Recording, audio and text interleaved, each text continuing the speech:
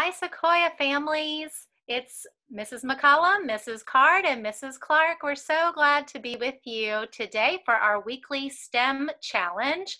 And we're going to start with a story from Mrs. Clark. And I want you to be thinking about how seeds could get us ready and prepared for an engineering design challenge. Enjoy the story. Find a special person to enjoy this book with. Then see if you can find some maple seeds outside. Think about what do you notice and what do you wonder.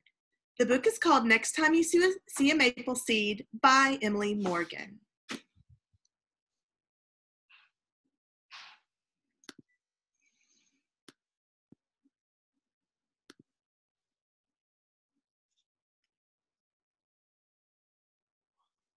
Next time you see a maple seed, pick it up and hold it in your hand. Have you ever wondered what's inside or why it can fly?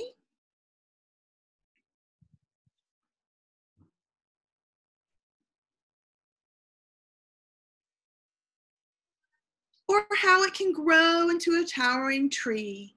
Explore these wonders of nature with a child in your life. Toss a handful of maple seeds into the air and watch them twirl to the ground. Look around to see if you can find the tree that made them. Open one up to see what's inside.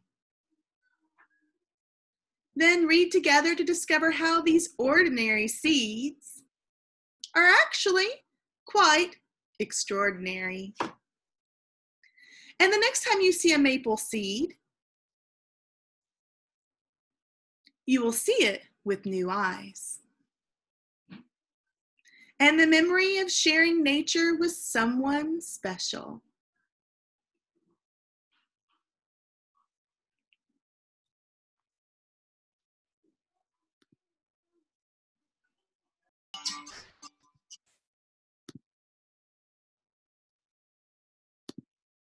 What a great story. I actually happen to have a maple seed. So I wanted to think about my observations and my questions. And it's always good to write down what we observe and the new questions that we have. So if you'd like to do this with me, you can grab a scratch piece of paper, draw a T-chart like we've done in STEM Lab before, and on the left side, you can write the words I notice, and on the right side, write the words I wonder. It will help you to organize your thoughts. Here are some of my observations and questions. So as I notice this maple seed, I notice its color and it's tan, maybe a light brown color. It's thin on one end and it's roundish on the other. I saw a lot of these outside in my yard, and there's lots of different sizes. And it also has a wing shape. I have a question for you. Have you seen these little guys outside in your yard? They're all over the place right now. So that makes me wonder, I wonder why. Also, I wonder, does its shape help it fly?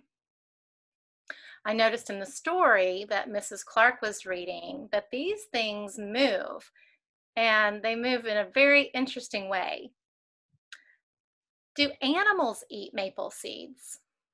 What makes it twirl? And then, of course, the other question, why do they spin around? So when I think about some of the questions that Miss McCollum have of I wonder why the seeds spin and fly. Why do you think that the maple trees produce seeds that fly and that spin and move? Can you think of any other seeds that like to travel, maybe in different ways? What are some other ways that seeds can be dispersed? So I want us to take a look at this picture here. There are 4 different ways that seeds are dispersed. Um, think about why we need seeds to be dispersed. Why is that important in our world? But one way that seeds can be dispersed is by the wind, and that's the way that our little helicopter, our little maple seed works, is the wind carries it and it flies. But also I can think of dandelions. We have a lot of dandelions in our yards that like to be dispersed with wind. Animals can disperse seeds. If you think about all the seeds that are in fruits, and they carry them around and eat them and move them from one place to another. Water is a really great way to disperse seeds, and also force. Some plants actually emit their seeds by ejecting them by using force. So think about why we need to disperse those seeds, why that's an important part of our world. So we're going to use the engineering design process that we've talked about all year for a challenge involving our maple seeds. So inspired by maple seeds, how can I design and create a helicopter? So raise your hand if you came to family engineering night. No, I'm just kidding. Just if you made it to family engineering night this past fall, you may remember making the paper helicopter and launching it off the balcony. That was a really big, exciting station for a lot of the kids that came. And just seeing their helicopter just twirl and spin all the way to the bottom level, you know, right there in front of the cafeteria. So we have brought back this challenge and want to see if you can design and create a helicopter. We're going to use a template similar to what you made at family engineering night, if you remember that. And so you're going to have this particular template to try out. And Mrs. Card is going to give us a little bit more information about that. So when you have your template, what you're going to do is you're actually going to cut on the dark black lines of your template, and then you're going to fold it on the dotted lines. Okay, so you're going to fold the C and the D over each other, and you're going to fold the A and the B down, and then this little part down here you're going to kind of fold up. And at the very bottom, you're going to put a paper clip. I actually could not find a paper clip, so I used a piece of tape to kind of keep it together and to give it a little weight. So if you don't have a paper clip, you could think of something else you could put down there. So then once you have all your pieces cut and folded and you've made your little helicopter, then you can put it up high. You can kind of let it fall and see if it will spin and rotate like a helicopter is supposed to do. There are different sizes on the template, so you can also make a little baby one.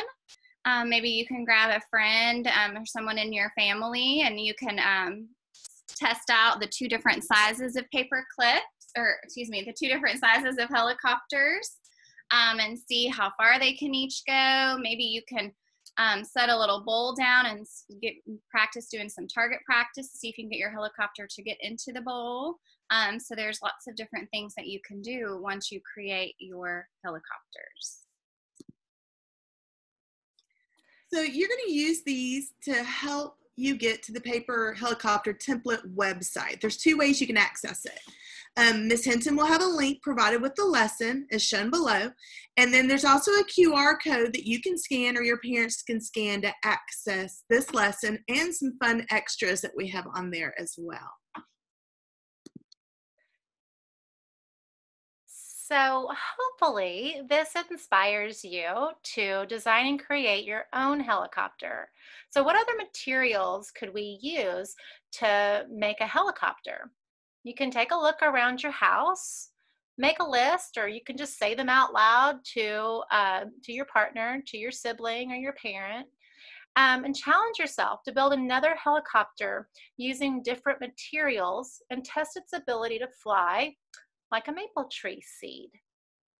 What new questions do you have now? What new questions are you going to come up with once you start the design process once again?